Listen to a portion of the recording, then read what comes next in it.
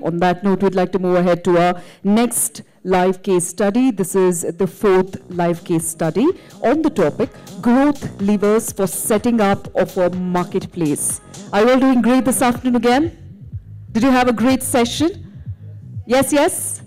Fantastic. I want to see you all smile a little bit more, keep your mobile phones a little bit aside, and then join us here, right here. Please put your hands together as I invite our moderator to join us on stage, and that is Mr. Naman Vijay, CEO, ClickPost. May we have you on the stage, please?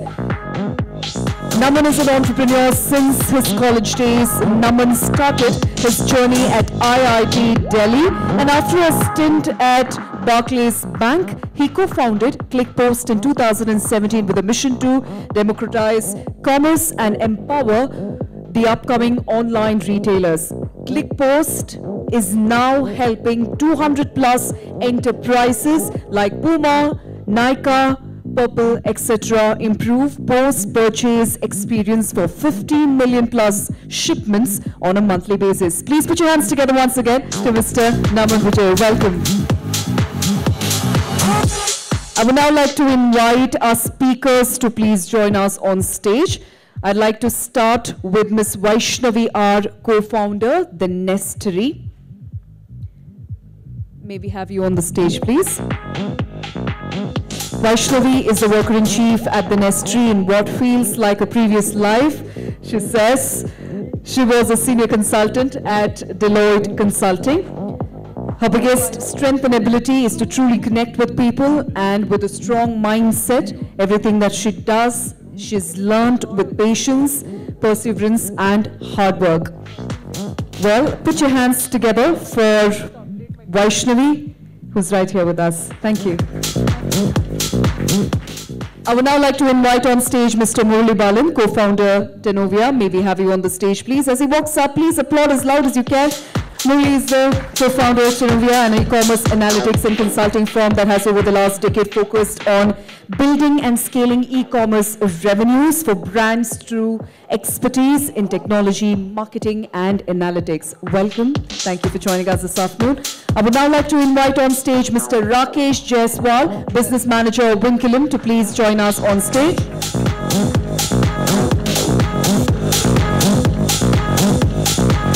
10 years of professional experience in the print, digital marketing and e-commerce industry, SaaS, currently working with Vinculum Solutions Private Limited as a category business manager.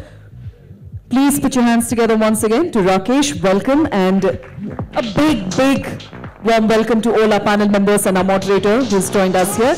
I hand over the session to you, Mr. Naban. Hey, hi everyone. Welcome to the session. Thanks for taking the time out. And before we start, just a bit about the session topic.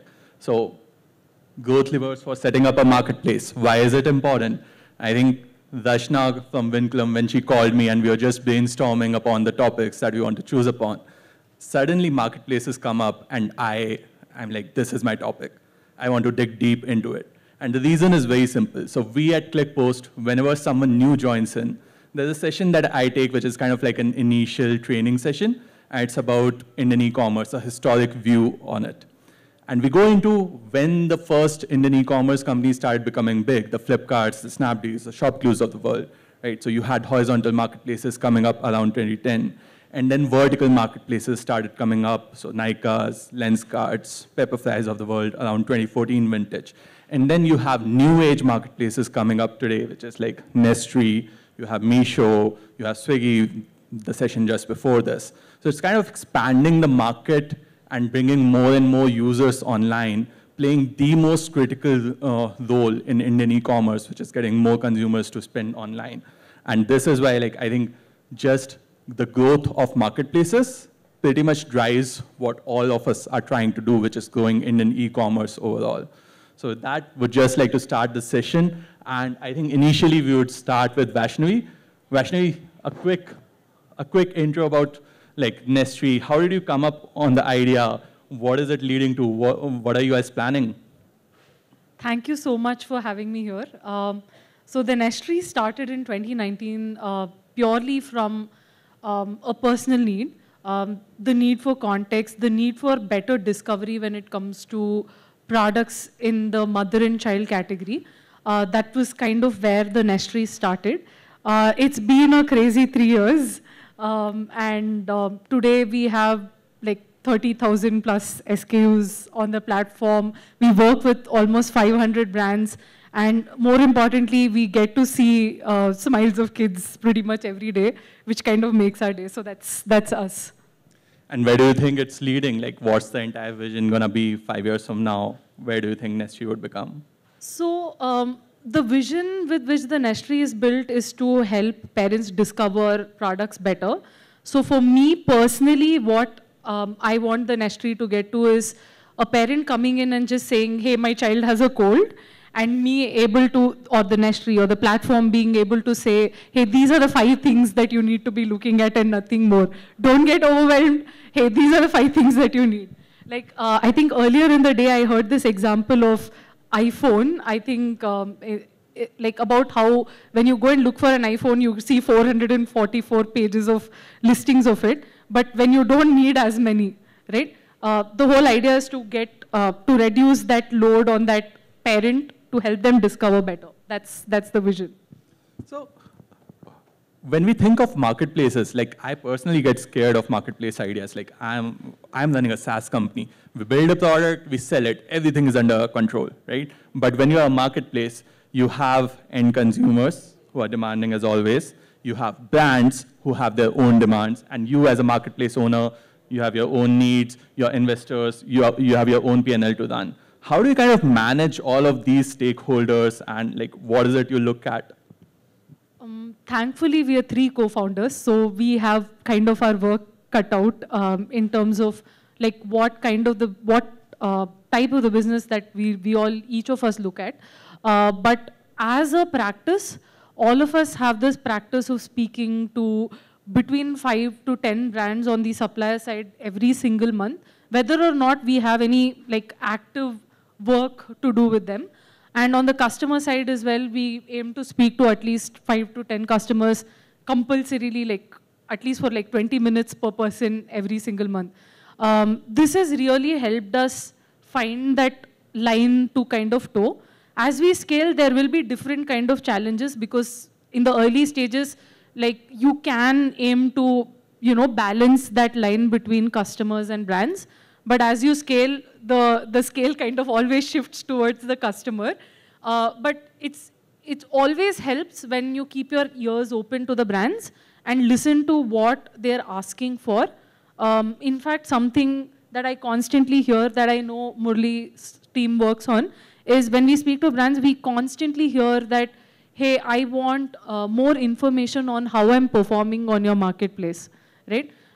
Like, where do I see this information? Like, how do I see how many people are landing here? What kind of products do well? How are competitors of mine doing on your platform? So this is information that I constantly get asked. So I kind of really resonated when we spoke briefly earlier that about Tenuvia's solution as well. That's a very interesting point of view, because when we think of analytics softwares, there's a lot of talk in town about consumer analytics, right? But there's a whole different set of analytics that you can run towards brands as well. Murli, can you throw some more light into what Vaishnavi just spoke about? Yeah, so if you look at the marketplaces today, right, you'll see Amazon at the very top, providing all the analytics that is helping its sellers scale up. And all other marketplaces are various levels below them. So what we are trying to do with Tensight, our analytics product, is to bridge that gap. So a marketplace can actually then provide its sellers the same kind of tools, insights, which help its sellers scale up. And that's a very important part of the equation, right? The seller side app. I mean, the seller side, the seller-facing entities that marketplaces consider as customers. Because if the sellers can scale up, I mean, the marketplace itself scales up, right? So the kind of insights that they need, which Amazon does provide, is how much inventory to keep in, for that particular marketplace, at which warehouse, at which time, right? how do they compare vis-a-vis the other brands on that marketplace? Because it's important to index yourself with your competitors. And if you can help your sellers at scale, they feel supported, they'll then do stuff for you, which is because they know that you're also caring for them, right? Or giving them the tools to succeed. So that's what we are providing to the marketplaces as a plugin, working with Vinculum to provide that as a plugin on top of its marketplace solution. And that's what we do for brands, right, who are selling on various marketplaces, right? So this is data that has been aggregated together across every function of e-commerce to really make those decisions that have to be taken at speed much faster, saving loads and loads of money, right? I'm sure the AWS team in the audience would have loved hearing that. But yeah, I think that's the truth today, that we're all kind of like chasing what the big guys have done. And Rakesh, like what Murli just spoke about, can you throw some light onto like how marketplaces scale up and at what point, what sort of tech interventions they need or that Vinculum can provide?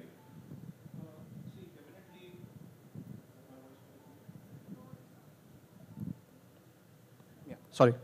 So definitely, so see, as a Vinculum, right, we help we are not just helping the marketplace in terms of as a technology partner, but we also help them as a business partner, right? From a technology perspective, if I'll talk about, so we help the marketplace to complete their end-to-end journey. So let me give one live case study. So we work with the largest category-specific marketplace in India, right?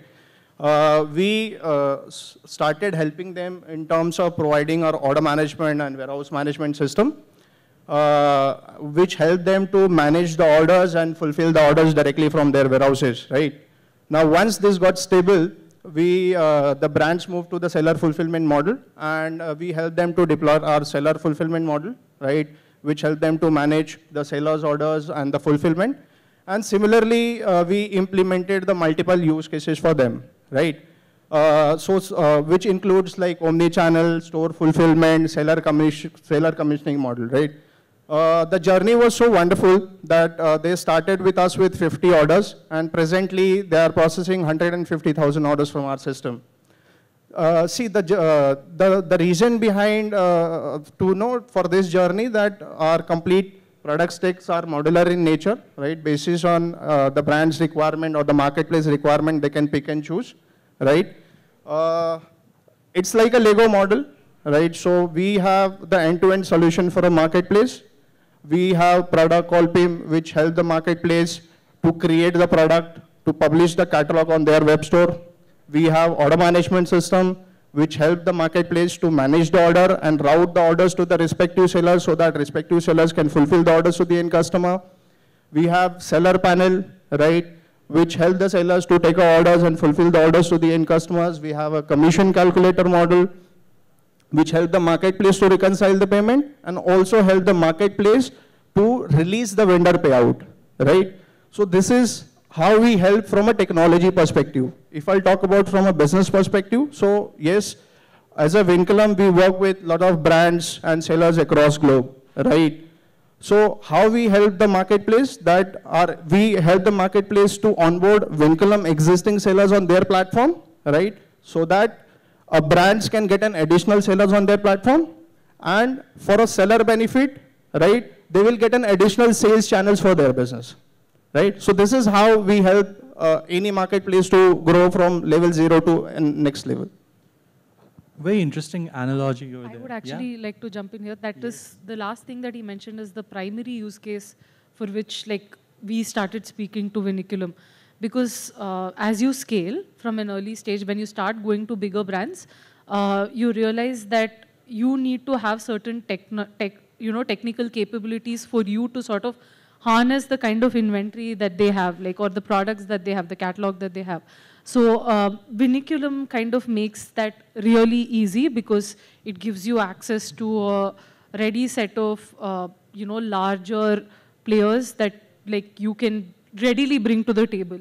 So for us, that was like one of the main triggers for us to speak to Vinculum.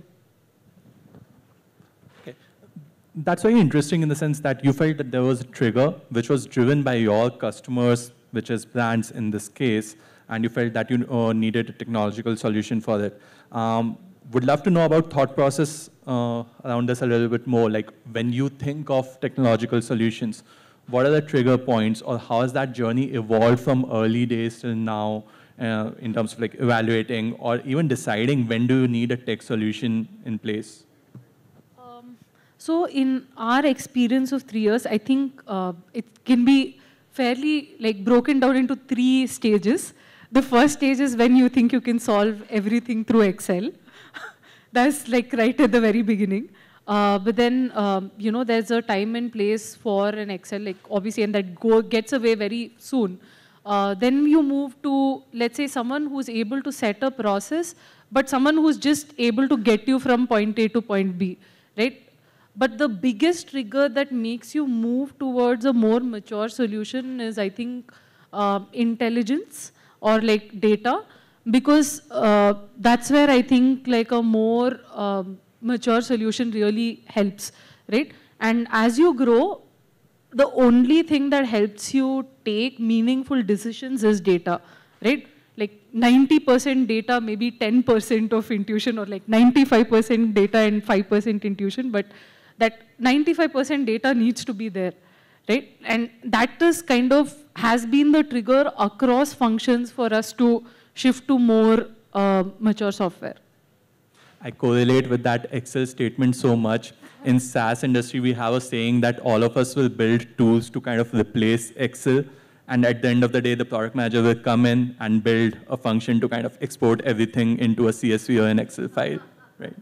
So, but as a founder also can correlate so much with that thought process that initially you're kind of like in a hustle mode, and then you kind of like get into, okay, let me just build some processes in, and then you're looking for more data and like intelligence. So Nesri just onboarded ClickPost. Like, was that one of the trigger points for you as well? Yes, it was. So we have an OMS in place, but the thing is, logistics, as I've heard throughout the day, is one function where there are so many leakages here, there, everywhere, right? And it is one of the functions that impacts customer experience so tremendously, because there's such high expectations set by, you know, an Amazon, like by Amazon, that everyone expects everything tomorrow, or like today, or 20 minutes later, or 10 minutes later, right? So it's the one function that can have such tremendous impact on customer experience. So when we spoke to ClickPost, the whole point was like we had an earlier solution that we were using, but then we started speaking to ClickPost because we wanted more intelligence. We wanted to get to a point where it's not about a human deciding, hey, yahan pe surface jayega or yahan pe express jayega. It needed to be automated, right? So that's really where ClickPost really helps us determine, you know, like if it is A and B pin code, automatically assign it to, you know, let's say local delivery. Or if it is X weight or like, you know, Y weight, then assign it to a B2B shipping. So that kind of logistics intelligence, and the second most important part of it for me to work again on my processes from the point of order to the point of delivery is like really massively helpful. And I actually think ClickPost goes beyond that. Like I heard infinite in the morning somewhere when it comes to customer experience. You guys also help with the returns management. So that's again massively helpful. Like as you enter new categories, when you're not a team that, like we are not a team that believes that everything needs to be built from scratch, right? So that really helps. Thank you. So Murli, you guys have worked with a lot of brands and marketplaces as well. And I think you would have seen the journey that Vaishnavi just spoke about in terms of like how the tech stack kind of evolves. Can you give some more insight into like across brands and marketplaces that you have worked with, how their journey has evolved? Yeah. So for a successful marketplace to launch and sustain, right, you need to stitch together a bunch of different tech pieces along the way. So while let's say Vinculum powers the OMS, WMS of it, and there is part of the Lego stack that Rakesh was talking about, but you need to also think of your CRM integration, right? You need to think of your your headless commerce. You need to think of your user experience at the front end level. You need to think of search and discovery. So, and that's important because the inventory plays such a key part, and that's changing by the sellers, right? So you're going to stitch all these pieces together, and that's solved by different platforms, right? And so we've helped a lot of brands as part of our services business to actually help establish that stitched together product, right? Where maybe we are solving the stitching together part of different platforms or different products together, as well as maybe the store built front end, whether it's Magento or custom built platform or Shopify, right? But stitching together is the key, and that I mean, at the end of the day, it's the user experience to the front-end customer, right? That you have to solve for at speed, at scale. And for that, some of the biggest aspects is how the data flows between these platforms and your own DevOps stack. So those are key aspects to think of as well. So just digging deeper into it, do you see marketplaces then kind of prioritize a specific function at a specific point of time that, hey, there might be 3 things that may be broken, and like in businesses, there's always multiple things that are broken. But do you see that when you give like a holistic sort of a view, marketplaces might decide to kind of like just prioritize one rather than a couple of others? Yeah. So with Tensight, our e-com analytics product, we power the analytics for a lot of brands, right? And what it does is that it provides you a holistic view of maybe 200 plus metrics across the main 6 functions of e-commerce, right? So it's almost like a balanced scorecard or an OKR dashboard, but it gives you that view of how the function is. So your marketing cannot be extremely strong, whereas your supply chain is weak, because then you're spending dollars which are just trickling down various gaps and being wasted, right? So it's a balanced scorecard that has to be, stitched to, you need to know where you're losing money, right? So when you have analytics across the board coming to you and maybe at the C level or the C-1 level, you have access to that, practically real-time data from all your data silos. Your decisions are faster, right? You can know which areas, first of all, a weakness, and then act on that so that your revenue stops, your loss of revenue can be stemmed. And that's provided. What we see is that typically brands let's say if a brand is doing about 100, whatever, crores, lakh, whatever it is, right? They are creating demand for 140. So 40 crores, lakhs, whatever, is just being wasted because of supply chain issues, marketing inefficiencies, and so on. And when that data comes to brand managers, it's alarming, and it's actionable, it's insightful, and all that. But that's what's happening across the board. We were also stunned by it, but it's a lot of wastage, and we're trying to do our bit to minimize that wastage. Vaishnavi, has that happened with Nestle, where you're kind of surprised with either leakages or something that you felt was working okay, but it was just too broken when you looked at numbers or data?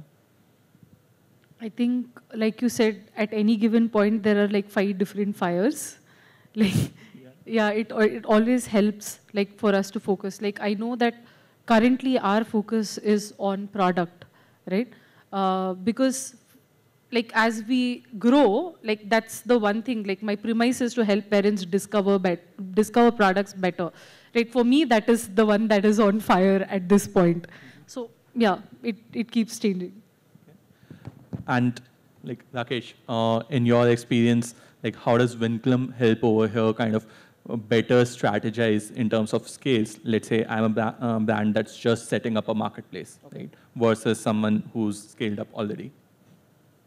See, it is completely depend on the marketplace, how they construct their journey.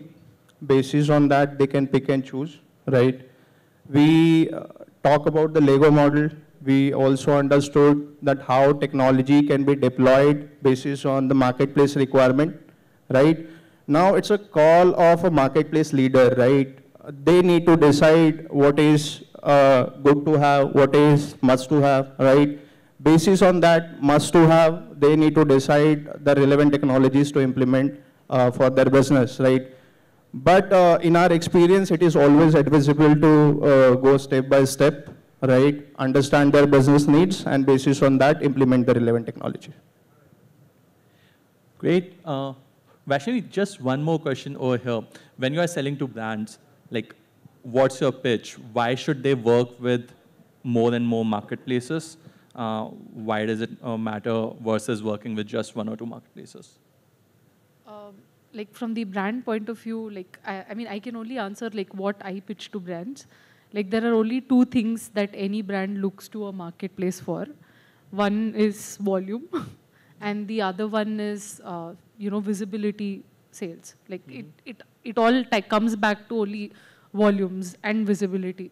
So that's pretty much where our pitch lies. Yeah. And it helps that we operate in a space where there are not too many players.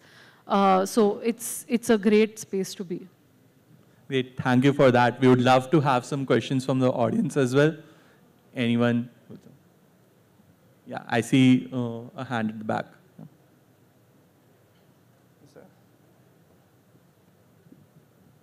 Hello. So I have a question. Basically, this particular case study is about data analytics and stuff. So at what point of time a company or a startup should shift to these tools, or basically companies like yours, to shift from Excel to your tools? Basically, I want to understand. That's a great question, Vaishnavi. Any trigger in terms of numbers, that number of orders or GMV, etc., that you can put over there? I don't want to put a like an odd number of orders trigger, but you'll realize when you need more than one person to operate that Excel is when that is broken. You need to move to a system because that's when all the formulas start failing.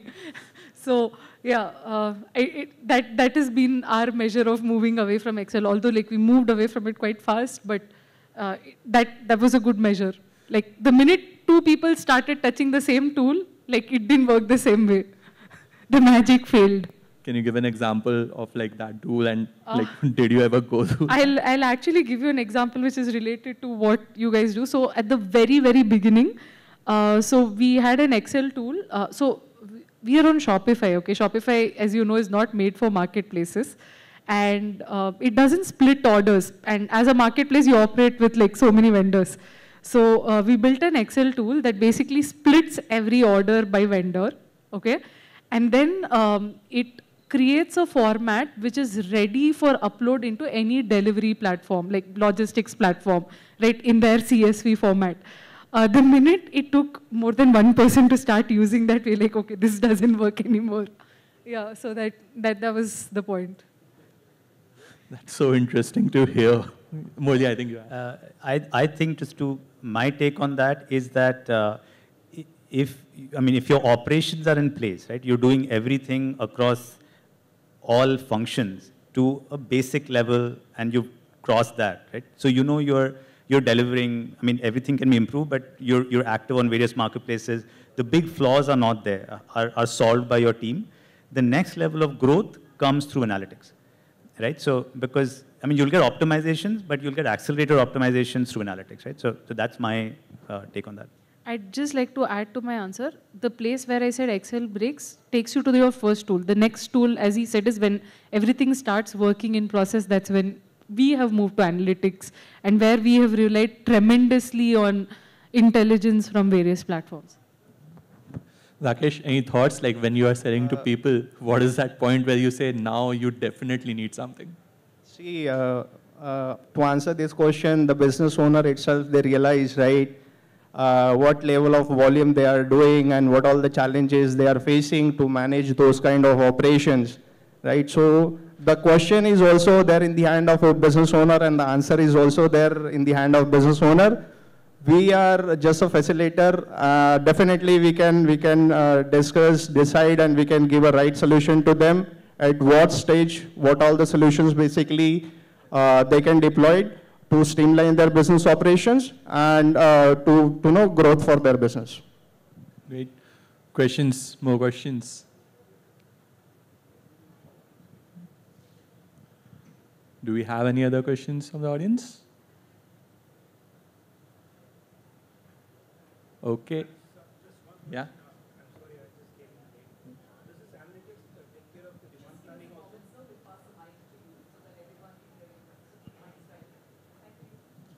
Does this analytics take care of the demand planning part of the D2C also, in terms of what kind of inventory, what is the dynamic inventory that it fluctuates? Yeah. Basis the traffic and. I mean, so very specific to Tensite, what it does is that it knows what inventory you have in every warehouse that is across your value chain, right? And it knows the rate of sale by SKU, by warehouse. And as a result, it will tell you what will run out of stock by when.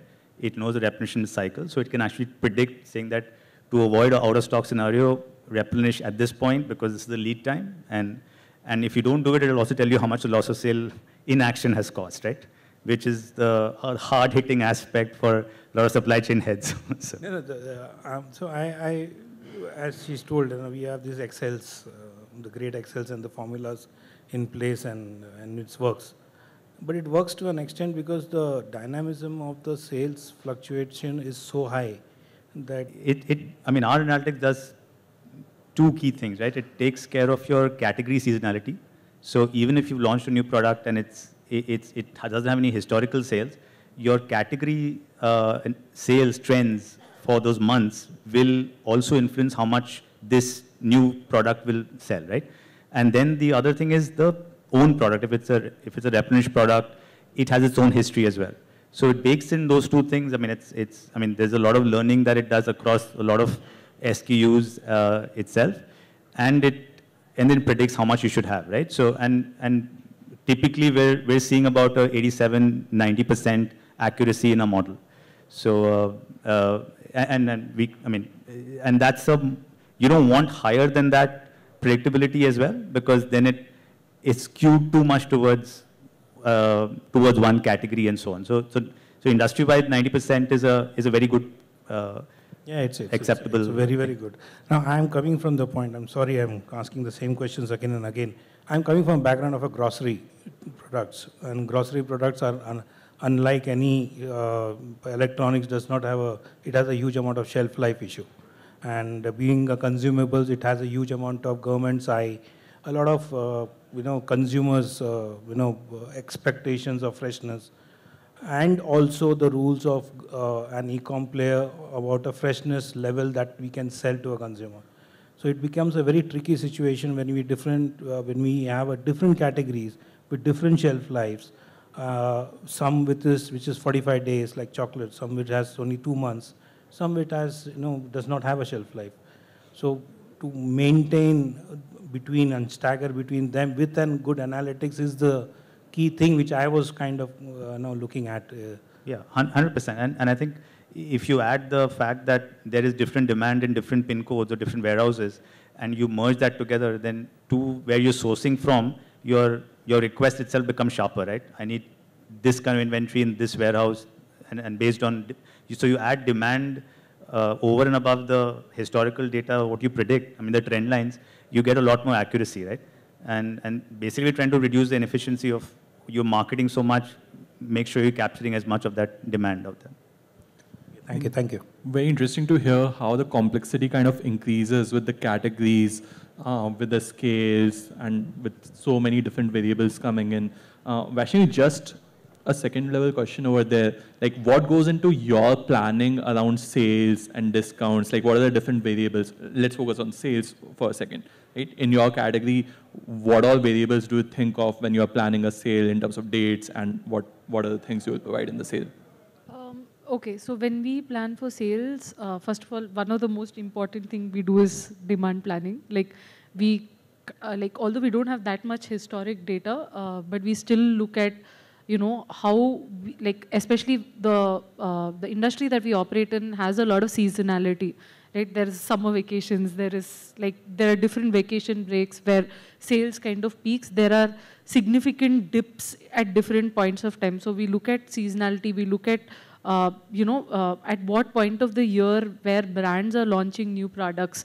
We look at sales velocity historically and look at what kind of inventory we need to be replenishing.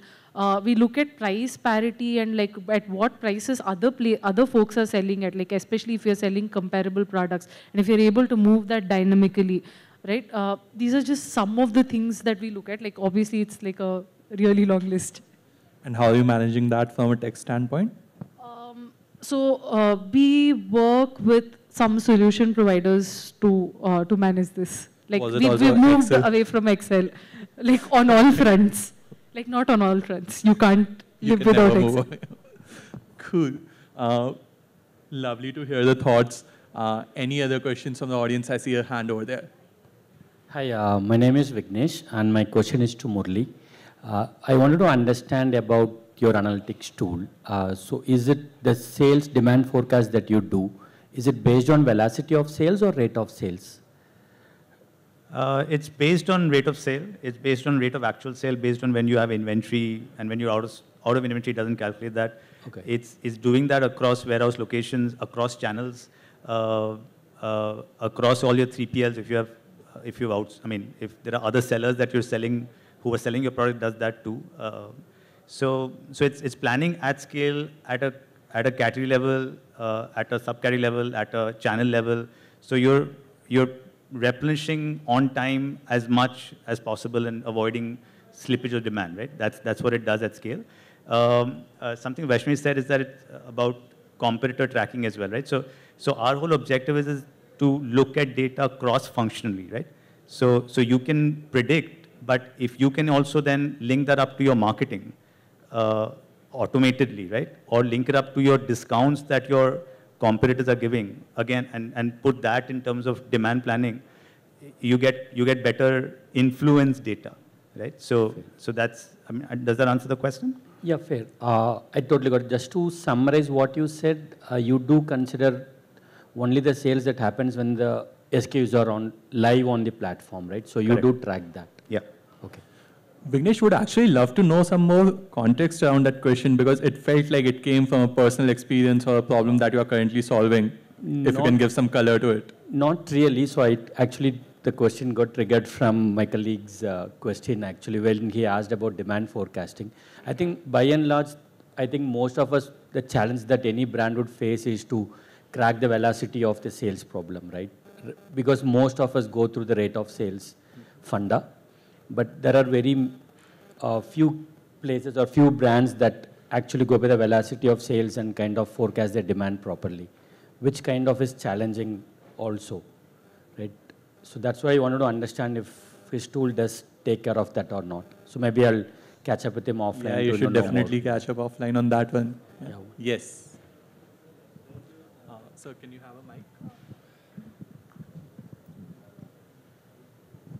Just add on to my friend's question. Does your data, like your software, help to take input from something like an IMRB or some kind of ORG mark data with the categories you're dealing? So that what happens, that becomes an input. Maybe that toy company that lady is doing, if you can give a predictive analysis, does it allow that kind of input? Currently, no. But what we do is that we do share of voice demand signaling on marketplaces or on own brand of competitor brand.coms, right? So it gives you e-commerce related demand data, but it's not considering offline data yet, right? So it's a request that we've heard before from our customers saying that, especially in FMCG, there is, for those brands who have done that research, they want to integrate that, and that's something that we haven't gotten to it yet, very honestly. But at least on your marketplaces, so let's say if you're selling a category, right, you might have search terms that you care about. You can actually then see where you stand versus your competitors. So based on share of voice itself. Mm-hmm. And that data is predictive of demand, right, of your volume demand, and is it increasing? If that can be tied up with marketing as well, you can actually see the impact of marketing on that. And on the reverse side, you can see the impact of loss of not enough inventory planning. As it is, your share of voice can go down because of you haven't planned it well enough, right? And so it just stitches up together, and our objective is to reduce your loss of sale. That's why we exist. Cool. Thank you. I would actually ask a follow-up to Vaishnavi over there, kind of related to the question. Do you, while you are running the marketplace, use any offline signals? It might not even be data, but like intuitions or any other signals from the offline world in how you, like which brands you onboard or anything else while running the marketplace? So the one exercise in terms of customer voice that we do that is not related to what's on my platform is as part of talking to customers, we talk to people who have never heard of the Nestry, right? Or they have heard of the Nestry and they've never bought from us. Or they've never come onto the platform. Like they may have heard of it in like some WhatsApp group, but they've never bought from us. So that kind of gives us very rich insights as to like what we should be doing, what we shouldn't be doing, like what is the biggest pain point why someone doesn't buy with us. So that's a very useful exercise. Very interesting, kind of like just talking to maybe people in your target customer segment, but people who are not, like, who are definitely not in the pipeline right now.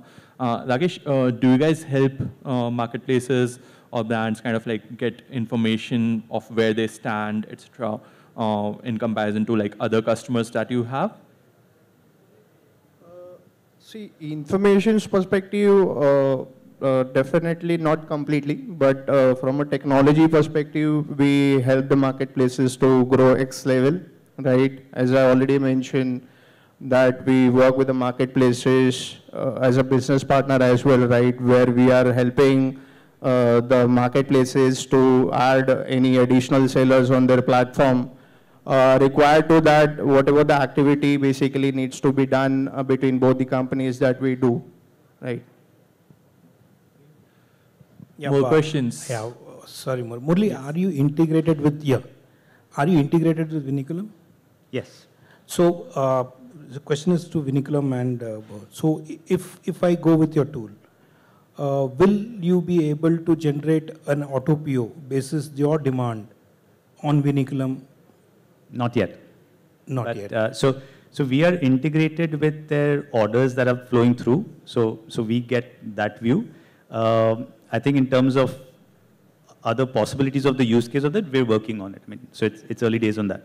Okay. So do you do any analytics basis if you can pull the data from there and work on the data of the inventory in terms of the aging, in terms of you do that? That part is there. That is already there. But then once your analytics is through, I will still need to manually post it and get the PO generated. Yes, currently. Okay, sorry. That's a live feature request. Hi, my name is Amit and I'm from Fossil. So my question is around demand side. So when you said that share of voice, your platform captures share of voice, right? So does your platform do it at a attribute level, at a category level, subcategory level? So this is specifically for new launches. So when any brand, when they launch any new product, they always try to get some ideas from the competition, from the category, from the platforms, basis the customer inputs, right? So does your platform has that capability? And if yes, then is it based on images or attribute level? So attributes. So we do, I mean, share of voice based on multiple factors, right? So one is based on your search terms where you stand. Even if you're not in a category, we can help you might be looking at a new category to enter, and maybe you might want to look at 3 months of data in that category before you enter, right? So today we are helping brands plan their, in fashion, plan their 2 seasons away in designs itself, right? Based on what's trending on those categories from the current marketplaces and some of these competitor brand.coms. So that's one. Second is all this views available category and subcategory level, right? So there is category and attribute level. So when we work with, let's say, brand, we know from the product master or for your competitors, every single attribute level which is published on a marketplace page or their own brand.com. And that is, so there's crawling data that comes to you, organized by various aspects, and then visually presented to you in a consumable manner. Absolutely, because what triggered this is that if I want to look at a data which can tell me that a black dial watch with silicone strap, 42 dial size, sells the most on this platform, then that can act as an input for my brand team to develop such product. Correct. We also link all the, so let's say you have 10 competitors that you want to track, right? We'll tell you what are the trending products of those competitors in the last 3 months, 6 months, what new products they've launched, because we're crawling all these competitors every week, right? So yeah, then your merchandising team gets those live feeds as to, so that they can actually source better or manufacture better. A quick follow-up on that same question is that while estimating the forecast of a new product, do you guys only go into attributes or also into image of the product? Not so much the images right now, just on attributes. So, but that's that's something that our team is working on. Got it. So, I mean, from an experience standpoint, what we have realized is that a black dial silicone watch can be a bestseller and a worst seller both. Because it finally depends on how everything comes together, all the dials, every sub-eye. The final look is what the consumer really buys. Correct. But so that's where, let's say, we merge that data with also the ratings and reviews of that product or all products of the competitors on marketplaces. So you sift the noise based on the customer feedback as well, right? So giving you that particular attribute combination, what is the average rating from a customer feedback perspective, which is already happening for your competitors, right? So again, enriching the recommendation layer that you are giving to your merchandisers. I think Molly needs to give a demo of the product. Yeah, happy to connect it offline. More questions. Would love to have more questions on the crowd.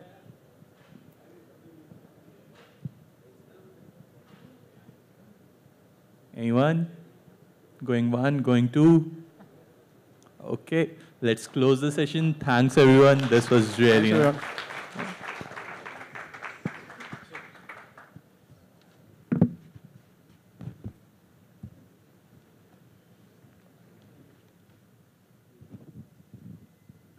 Once again, let's give a big hand to our moderator and all our panel members. Thank you so much.